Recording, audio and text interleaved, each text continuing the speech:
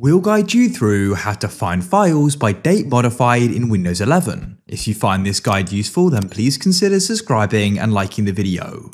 This is a great way of finding files. So first of all, you want to go and open up your File Explorer and go to the location you want to do this in. What you need to do is come to the top. You can see I've currently got name, type, and size. If you just go and right click on one of these or right click to the right in the area, you want to go and select date modified, and that will then go and add in the column, and you can go and see the date when it was modified.